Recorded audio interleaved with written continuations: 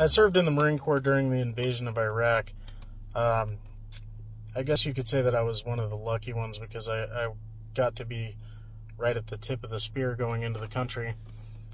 And I was talking to a couple of guys I served with yesterday, and they thought that we should start telling our stories, you know, before they're lost to time.